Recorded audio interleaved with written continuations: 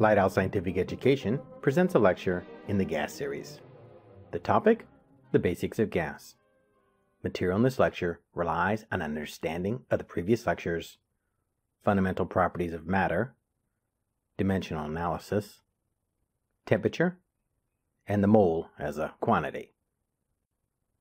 Gas is a broad subject. Prior to the beginning of this lecture, an overview of the subject matter covered in the gas series of lectures is given. This particular lecture begins with a general overview of gases, with an introduction to the concept of an ideal gas, and then it is on to a discussion of gas as particles, with an introduction to the Kinetic Molecular Theory. The four basic properties of gases are presented and then explained in more detail. The properties are amount, temperature, volume, along with some conversions between volume unit types, and pressure, along with some conversions between pressure unit types. And finally, we'll talk a bit about the standard temperature and pressure. There are 4 lectures in the gas series of lectures, including this one, the basics of gas.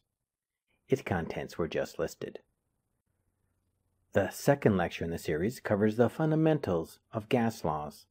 Expect to find names like Boyle's Law, Charles' Law, as well as the combined gas law. The third lecture is also a gas law lecture. It is called Gas Law, One Condition. The all-important ideal gas law is discussed, as well as Dalton's Law of Partial Pressure. The final lecture is Gas Advanced Concepts. Topics in this lecture may or may not be covered to much depth in your course. The lecture is presented for those students whose instructor does delve deeper into the kinetic molecular theory or expect some understanding of diffusion and effusion. There is one more advanced topic involving gases that is not covered in this series of lectures. That is stoichiometry involving gases. It is presented in the lecture Stoichiometry Advanced Concepts, which is found in the stoichiometry series of lectures.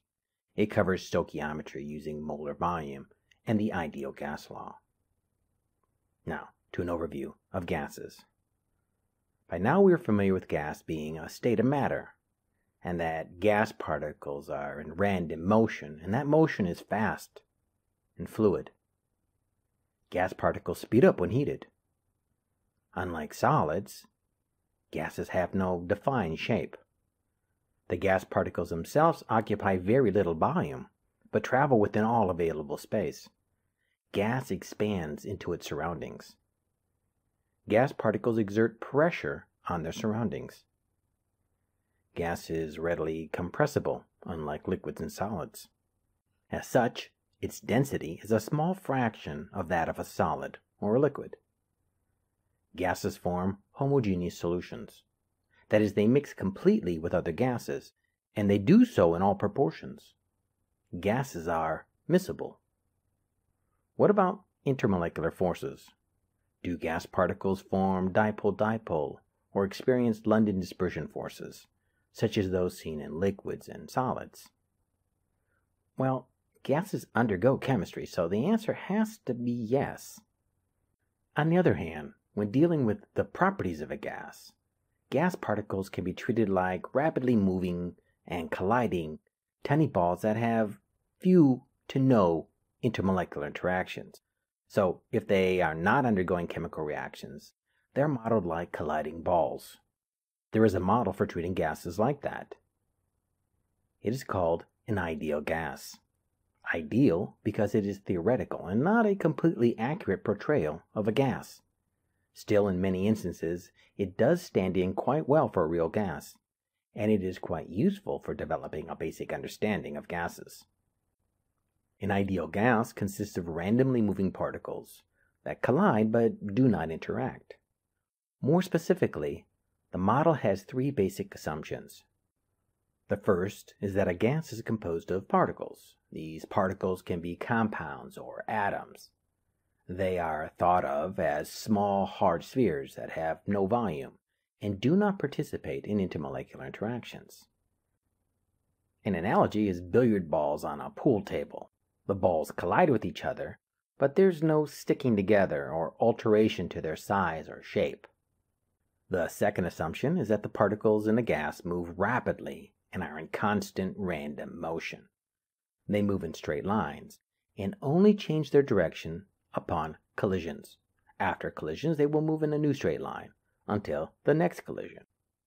Collisions of a gas are said to be perfectly elastic. That is, upon collision, the energy of motion is transferred without loss. In the billiard ball analogy, when a break occurs at the start of a game, the energy of the cue ball is transferred into the motion of the other balls. No energy is lost. It is only communicated to the other balls. These three assumptions of an ideal gas form the basis of a powerful model for reasoning out gas behavior. It is called the Kinetic Molecular Theory, or KMT. The purpose of the KMT is to provide an understanding of gases as particles. That understanding comes from a few basic attributes of the model which follow straight from an ideal gas. At the foundation of the model is the reasonable proposition that a gas consists of a large number of particles. The particles move in constant random straight line motion. They speed up when heated. Particles are separated by large distances, which means that gases are mostly empty space, and the particles can be treated as essentially taking up none of that space. That is, the volume of the gas particle is so much smaller than the volume of the container holding the gas that the volume of the particles can be neglected. The gas particles are moving so fast that there's essentially no intermolecular interaction. And finally, particles make elastic collisions with each other and with the walls of their container. The KMT is an ideal gas theory and a lens to bring gas behavior into focus. We can use these considerations to build an understanding of the four basic properties of gases. Specifically, we will use the KMT considerations when asking the broad question, what properties are needed to describe a gas? And the follow-up question, what would increase the number of collisions that a gas makes with the sides of its container? Both of these questions help us form a behavioral understanding of gases. The most obvious answer to what would increase the number of collisions is an increase in the number of particles. That is the property of amount, as in the number of moles of gas, lowercase n. Quite simply, more particles leads to more collisions. More cars on the road leads to more collisions. Another factor that increases the number of collisions is the speed of the particle. That property is temperature, capital T. Increasing the temperature, hotter particles, means faster moving particles, and that leads to more collisions. And then there's the factor of the size of the container. The property is volume, capital V. With a smaller container, the sides of the wall are going to be closer together. It takes less time for the gas particles to reach the side, and that means they will collide with the side more often. Larger containers see less collisions because particles have farther to travel. The last property is found with the third question. What is the measure of collisions with the side of the container? It is called pressure. More collisions is higher pressure. As we will see later, harder collisions are also higher pressure. Pressure is the only one of these properties that is a result of the other properties. By focusing on pressure, we can reason out the roles of the other properties in gas behavior. So these are our four properties: amount, temperature, volume, and pressure. N, T, V, and P. Understanding these properties is essential to understanding gas. Let's look a little closer at each one in turn, beginning with amount. Like most areas in chemistry, the study of gas uses the mole as a unit of amount. Amount is either given in moles or converted into moles. Remember, 1 mole of particles is 6.022 times 10 to the 23rd particles. Some textbooks do not use 6.022, but rather 6.02. Not a big deal. use the one from your textbooks. Moles can be gotten from mass or weight with the atomic or molar mass. Making this type of conversion is a necessary skill at this point in our studies.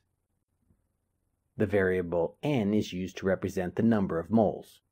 The next property is temperature, T.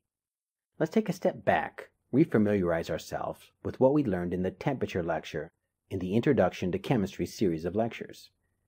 It stated that the components of matter, be they atom or compound, are in constant motion. That is true for solids, liquids, or gases. Importantly, motion is energy, and motion energy is a form of heat. They are linked. More motion comes from more heat. Now to temperature. Temperature is a measurement of that amount of heat. Higher temperatures mean more heat and faster gas particles.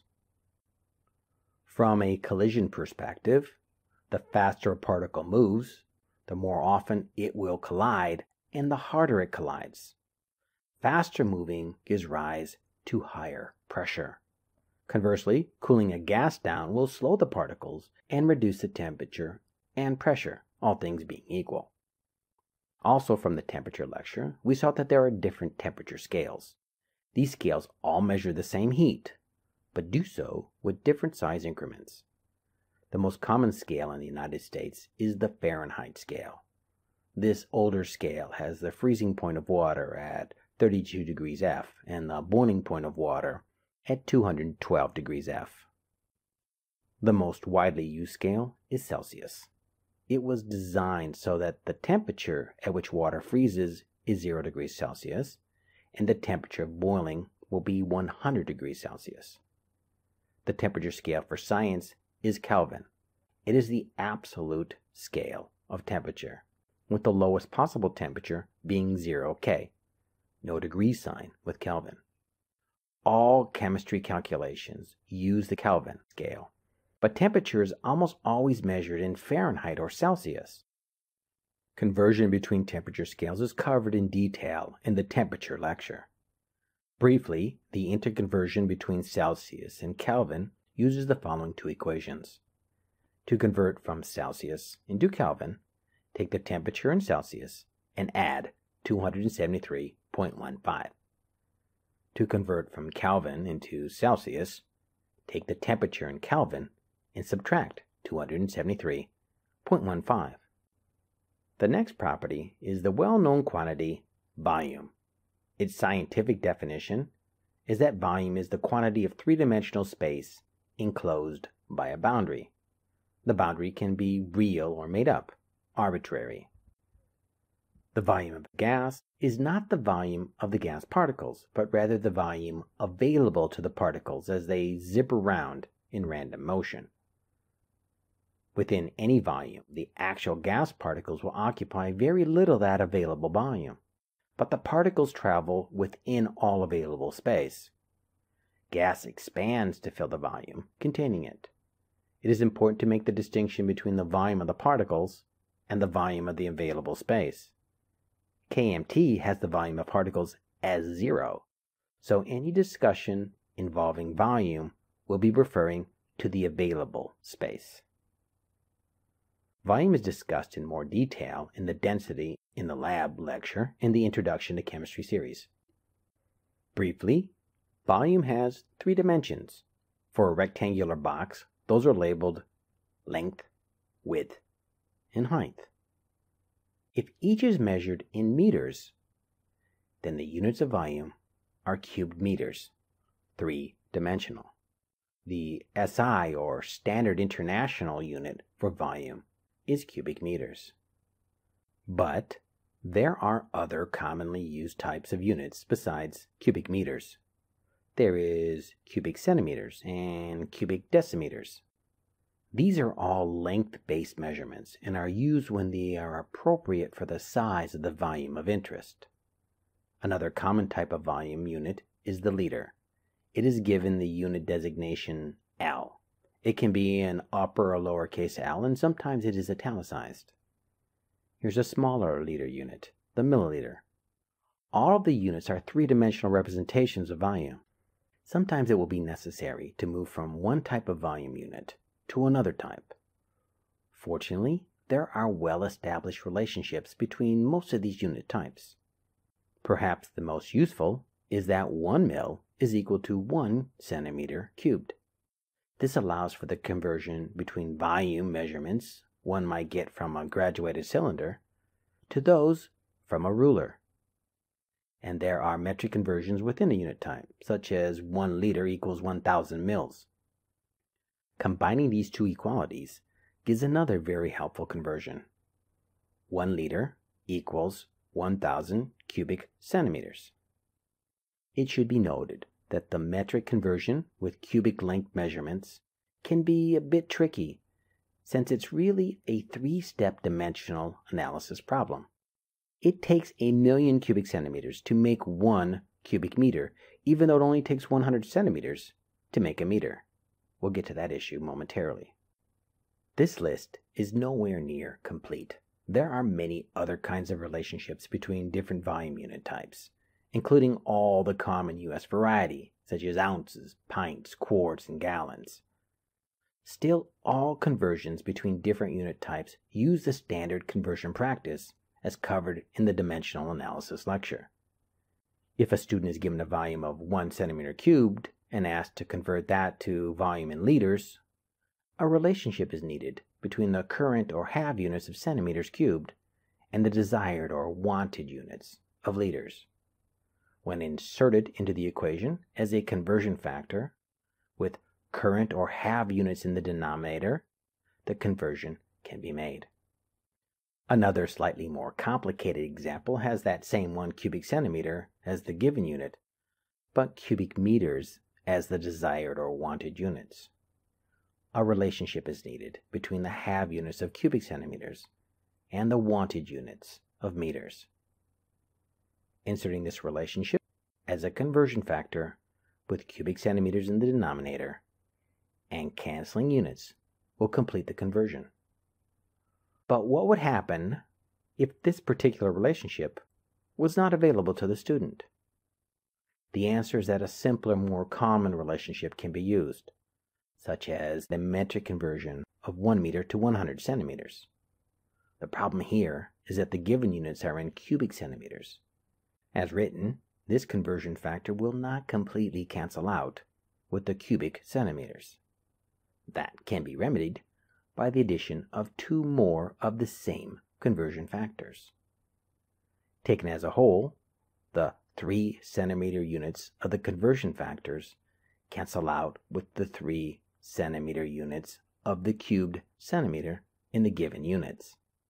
That is why the metric conversion within the cubic length measurement can be a bit tricky. The fourth property, and the one that is really just a combination of the first 3 properties, is pressure. Understanding how the other 3 properties affect pressure will give us a handle on the more advanced topic of gas law.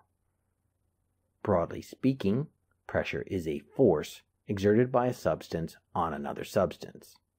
This force is over some specific area. The formula of pressure is force over area, F over A. Pressure is directly proportional to force. A stronger force generates a stronger pressure. A weaker force produces a weaker pressure.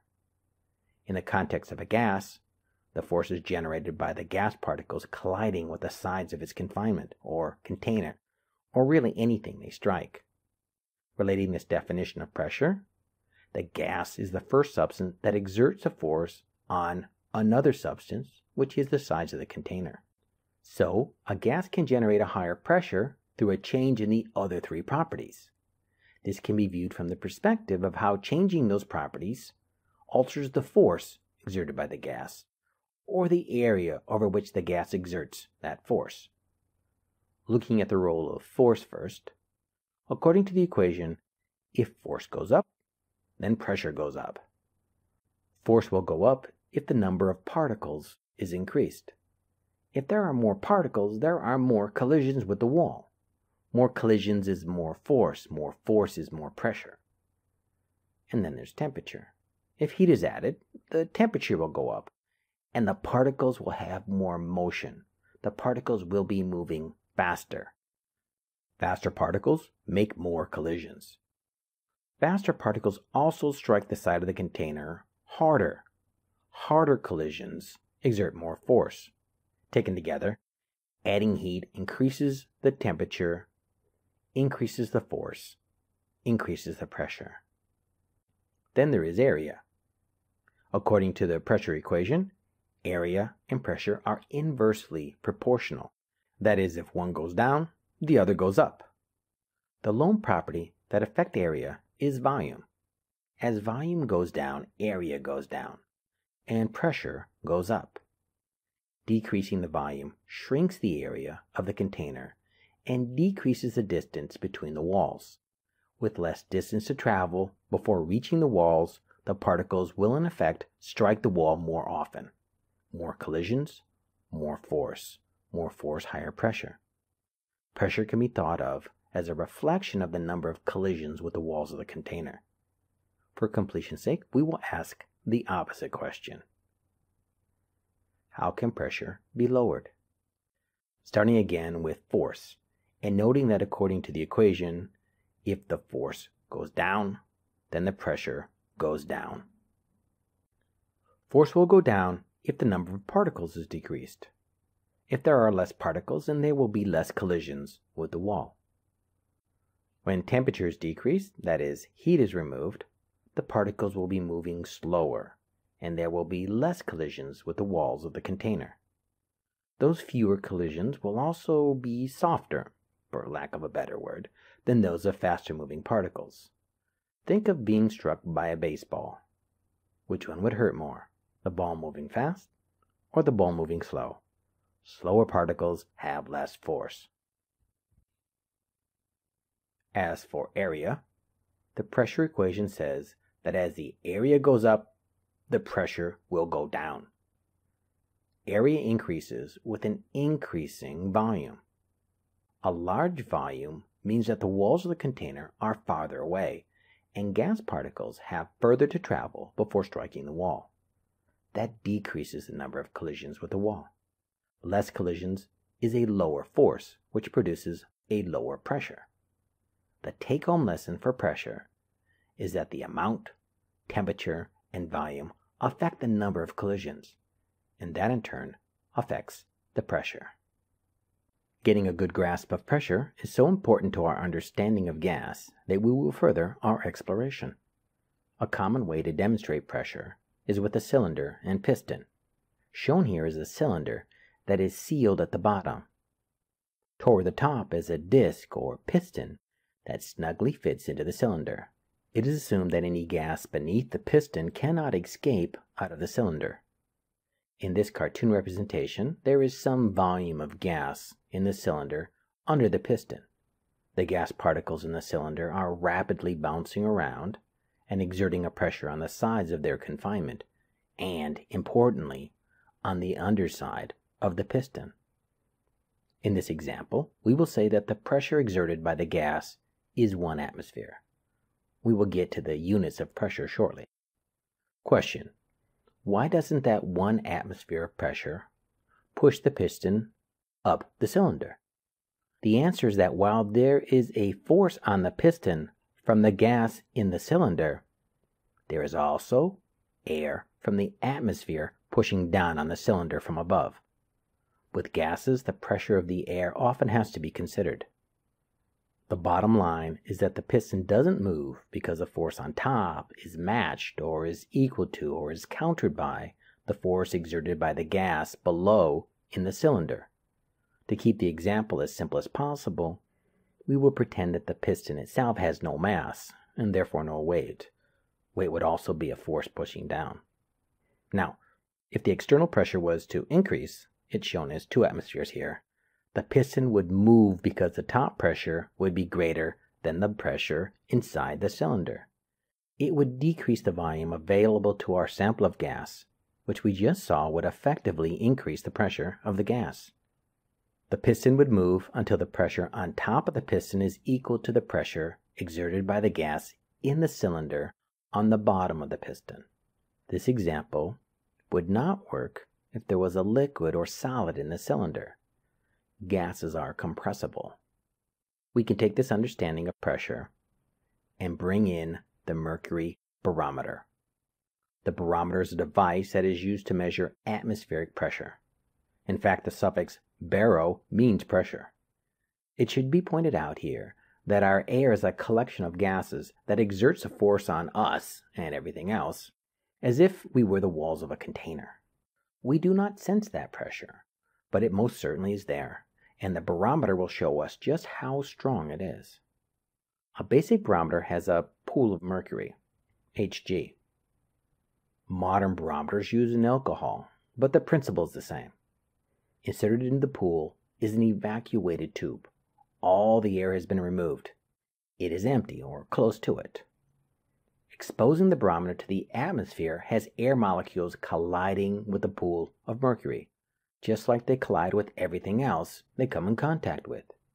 The force of these collisions has the effect of pushing down on the surface of the mercury so that some of the mercury gets pushed up the empty tube. The larger the atmospheric pressure, the greater the push, and the higher the mercury will climb up the tube. At some point, the weight of the mercury, due to gravity, equals the pressure exerted by the atmosphere, and the mercury stops rising. Therefore, the distance from the top of the pool of mercury to the top of the column of mercury is an indicator of the atmospheric pressure. Usually the distance is given in millimeters. In essence, the barometer is equating the force due to weight of the mercury, as measured by the height of the column of mercury, to the force exerted by the collision of gas particles on the pool of mercury. More collisions mean more force, which is compensated by more weight from more mercury in the tube. The atmospheric pressure at sea level pushes the column of mercury to 760 millimeters. 760 millimeters is called the standard pressure.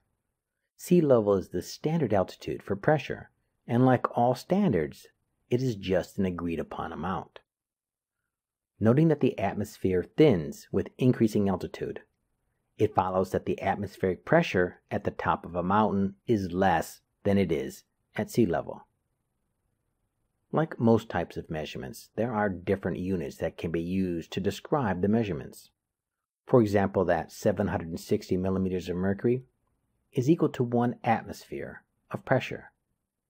And that brings us to our next topic regarding pressure. Units. There are a number of different units that are used to describe pressure. The different units are all measuring the same pressure, but they are presenting it in different ways. Let's compare the more common unit types. We just saw the unit of millimeters of mercury. The units are a height measurement in millimeters. As a pressure unit, it is mmHg. Standard sea level pressure for this unit is 760 millimeters. A similar unit is torr. It is named after Torricelli, the co-inventor of the barometer. It is abbreviated as torr, and it shares the same increment as millimeters of mercury. Standard pressure, 760 torr, is equal to 760 millimeters of mercury. The two only differ in name. Another prominent scientist in the development of the barometer is Pascal. He too gets a unit named after him. Its units are newtons over meter square. It is a force, newtons, per area, square meters scheme. It is abbreviated PA, or if the scale is multiplied by 1000, kPa. The K is for kilo. And as we see here, that same standard pressure is given with a more complicated series of numbers. Pascals and kilopascals are not particularly common unit at this level of chemistry. What is common is the atmosphere. It is abbreviated ATM, and it is a unit defined as being 1 standard pressure. That is convenient. The last unit type of pressure is the most commonly used scale in the U.S. It is pounds per square inch. It too has a force, pounds, per area square inch unit, and its abbreviation is PSI. The standard pressure and PSI is 14.1. The nice thing about this table is that since each type of pressure unit is given at that same standard pressure, all values in this column are equal to each other. 700 millimeters of mercury is equal to 1 atmosphere, and when an equality is made, a unit factor can be made. 700 millimeters of mercury over 1 atmosphere is a conversion factor between denominations of the pressure unit. This ratio can just as easily have atmospheres in the numerator and millimeters of mercury in the denominator. Any pair of values in the column can be made into an equality and a unit factor. 760 torr over 14.1 psi is equal to 1, and it is a conversion factor. Same goes for atmospheres and pascals. These unit factors are central in the conversion of pressure units. Pressure conversions are a common homework or test problem in the early study of gases. Say we're asked to convert 570 millimeters of mercury into an equivalent amount of atmospheres. Our standard approach is to start with what the problem gives as the current units, and through a conversion factor, transform that value into the desired or asked for units. In this particular problem, 570 millimeters of mercury is the current or given units, and atmospheres is the desired or asked for units. The conversion factor will need to be oriented such that the current units are in the denominator and the desired units in the numerator. In this orientation, the current units will cancel out, leaving the desired units. To get the appropriate unit factor, we return to the list of pressure units. Find the current and desired units in the column of standard pressure. These values are equal to each other and can be made into a unit factor. Of particular importance is to arrange the ratio such that the current units are in the denominator. That is not the case with this unit factor. The current units in our problem are millimeters of mercury, not atmospheres. No problem, simply flip the ratio over and the correct conversion factor is obtained. Once this unit factor is inserted, the problem reduces to some calculator work. Units of mercury cancel out, and 570 divided by 760 is 0.750. 570 millimeters of mercury is the same pressure as 0.750 atmospheres. One more. What is 100 kilopascals expressed in torr? The current unit is the 100 kilopascals, and the desired unit is torr. What is the unit factor that allows this conversion? Returning to the table of pressure units, identify the units in the conversion in the standard pressure column, torr in kilopascal. Be sure to get the appropriate Pascal unit. With these units, create a unit factor with the current units of kilopascals in the denominator so that they cancel out. 100 kilopascals is the same pressure as 752 torr. The last topic of this lecture is something called standard temperature and pressure, STP. Standard temperature and pressure is an agreed upon set of common values. The P in STP was covered in the standard pressure column of the units table. We saw that 1 atmosphere is an exact value for standard pressure. In fact, that is how it was defined. It can just as rightly be given as 760 millimeters of mercury. The standard temperature is 0 degrees Celsius. That too is an exact figure. It corresponds to 273.15 Kelvin to 5 significant figures. An important relationship at STP is that 1 mole of gas occupies 22.4 liters. It doesn't matter what the gas is.